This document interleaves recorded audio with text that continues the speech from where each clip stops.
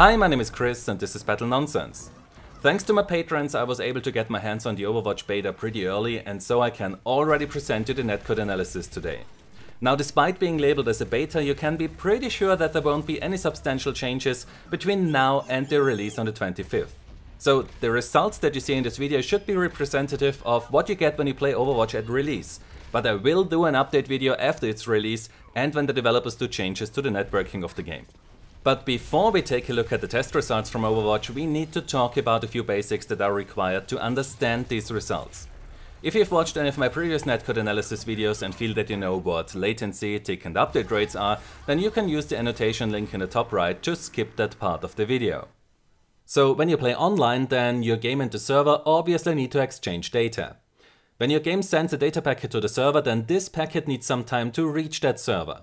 How long it needs depends on how far away you live from that server and if you use a copper or fiber internet connection. The travel time of the data is not affected by your upload and download bandwidth. So don't get confused when people talk about internet speeds, because that always refers to how long a download or upload takes to finish, which is mostly affected by your bandwidth. The travel time of your data is one of the most important factors for online gaming, because if it takes your data very long to reach its destination, then it's outdated at the moment it arrives. This is now where the term ping comes into play. If your client tries to ping the server, then it sends an ICMP echo request, which needs some time to reach the server. The server then sends an ICMP echo reply back to your client, which again needs some time to reach you. And your ping to that server is then the round trip time of that whole process. So the higher your ping, the more you lag, because the data is no longer up to date when it reaches its destination. Then we have the update rates, which is how frequently the clients and servers send data. Some games use the same rate in both directions. Others use different rates for the client and the server updates. The more frequently these updates are sent, the more data the game has to work with, and this means that the game becomes more fluid. It also affects your lag, because it does make a big difference if you receive 10 updates per second or 60 updates per second. This incoming data then needs to get processed, the physics and bullets need to get simulated, and then the game has to send the results. How frequently this is done is defined by the simulation rate or tick rate of the game.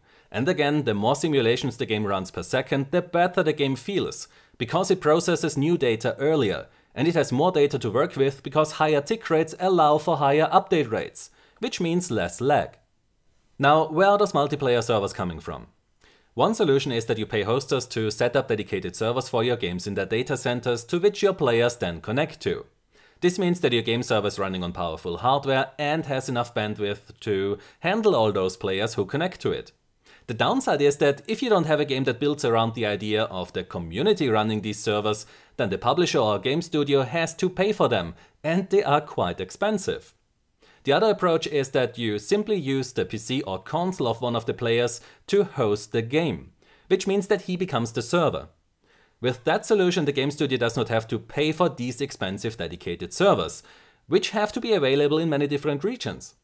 The downside is that the player who is also the server gets an advantage, because he has zero lag, which means that he will see you before you see him, and he can fire at you before you can fire at him. You also face the problem that all players have to connect to this host through his consumer-grade internet connection, where in the worst case he's also using Wi-Fi locally. This frequently results in a lot of lag, jittering player movement, and unreliable hit registration. But the most frustrating aspect of such a client-to-client connection is that if your host disappears, then the game has to choose another player to host the match, which means that the whole game pauses for several seconds until it finished to migrate to another host. So while dedicated servers do not magically provide 100% lag-free connections, they still offer the best possible experience in online multiplayer games. So these are the factors that have a quite big impact on your lag. Now let's have a look at the connections that the game establishes. So what we see here is that the game opens quite a few local connections. The first actual external IP address is this one here, which is registered to Blizzard Entertainment. The next two addresses are for multicast, followed by 3 Blizzard servers and another local connection. Then we have the actual dedicated game server that we are playing on and 2 more servers that are from Blizzard. So I always kept an eye on the game server IP while I was playing, and most of the time the game server was one from Blizzard hosted in France, to which I had a ping of 34 milliseconds. But sometimes I would also end up on a game server located in Germany, hosted by Amazon's cloud service AWS, to which I had a ping of 17 milliseconds. So it looks like Blizzard uses their own servers in addition to the Amazon cloud. Another thing that I would like to mention is that you cannot use the command line to ping the game server, as it does not respond to an ICMP echo request. However, you can enable this option here in-game to see your ping to the game server, but the game will then still not tell you the ping of the other players, which is unfortunate. Now let's get back to these connections that the game establishes. If you've watched my Rainbow Six Siege, Black Ops 3 or The Division netcode analysis videos, then you know that the voice over IP feature in these games reveals the IP addresses of the players that you play with. Overwatch does not do that. Even when you use the in-game voice over IP feature, no one will see your IP address, which means that Overwatch does voice over IP right. So that has to be mentioned, as other big budget titles did not manage to do that.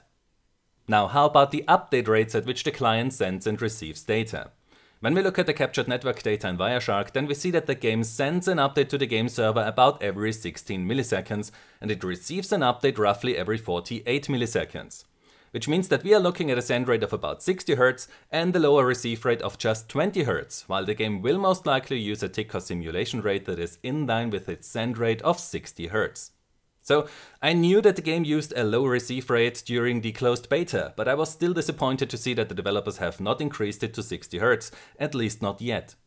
However, what I was very happy to find out is that when you create a match, then this will spawn a dedicated game server for you and your friends to play on, to which you send 60 updates per second and receive 20 updates per second from, just like you do on the public servers. So you will not have a worse experience when you play on such a custom server. Now how long is the delay or network lag that we have in Overwatch when both players have a ping of 17 milliseconds to the game server? For this test I used two PCs where each of them uses its own fiber internet connection and a 144 Hz gaming monitor. The game is running at more than 144 frames per second and without VSync. The last part of my equipment is a high-speed camera that records at 400 frames per second, which allows me to very accurately measure the delay or lag that two players experience while playing on the same server. To measure the delay, I have player 1 fire a shot, and then I count the frames until player 2 sees that shot on his monitor. After 40 tests, the highest measured delay was 105 milliseconds. On average, I measured 90 milliseconds, and 67 milliseconds was the lowest measured delay. If the game would receive 60 updates per second instead of just 20 updates per second, then this would reduce the delay by up to 32 milliseconds, which means that it would then be as fast as Battlefield 4 at 60 Hz. So increasing the receive rate of Overwatch to 60 Hz really has to be the next step for its networking, as they are losing quite a lot of time there with these 20 updates per second. Now earlier I told you that the voice over IP system in Overwatch does not reveal your IP address like other games sadly do.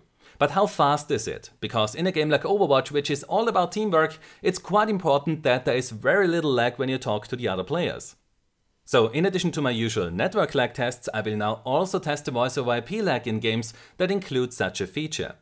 In Overwatch I measured an average voice over IP lag of 330 milliseconds when both players had a ping of 17 milliseconds to the game server. In comparison, The Division has a voice over IP lag of almost 1.5 seconds for two players that had a ping of 5 milliseconds between them. So based on our experience while playing the Overwatch beta, the voice over IP system is fast enough to not have the lag harm the communication between players.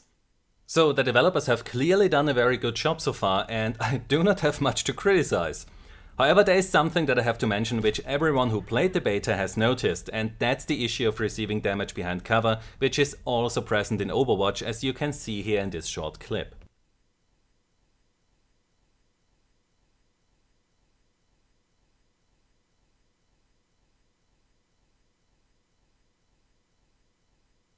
What Overwatch does is that it tells you when you have a too high latency, and it will also tell you when you are suffering from packet loss. Both cause problems for your own experience, as well as for the experience of the other players, as your bad connection gives them the sensation of receiving damage behind cover, which can be the most infuriating thing to encounter when this is the final bit of damage that kills you. Increasing the receive rate of the game from 20 Hz to 60 Hz will already mitigate this issue a bit. But the developers really have to think about disconnecting players who have a very bad connection. In my tests, the game server would never disconnect me, not even at a ping of 800 milliseconds and 50% packet loss. So don't get me wrong, it's not fun to play when you have a bad connection. However, it's a massive issue to have players with a decent connection to suffer as a result of it. There have to be reasonable limits for how bad a player's connection is allowed to be for him to stay connected to the server. So in my opinion, the developers have done a pretty impressive job with Overwatch so far, and those of you who played the beta will probably agree on that. I hope that the developers will continue to work on the game and improve it after its release, and when they do, then I will definitely test those changes and tell you if they do what they are supposed to do. If you like this kind of content where I look at the networking of games, then you can help me cover the production costs by becoming one of my patrons over at patreon.com, as that ensures that I can test more games close after their release. You can find the link to my Patreon page in the description down below. If you enjoyed this video, then please give it a like, subscribe for more, and I hope to see you next time. Until then, have a nice day and take care. My name is Chris, and this was Battle Nonsense.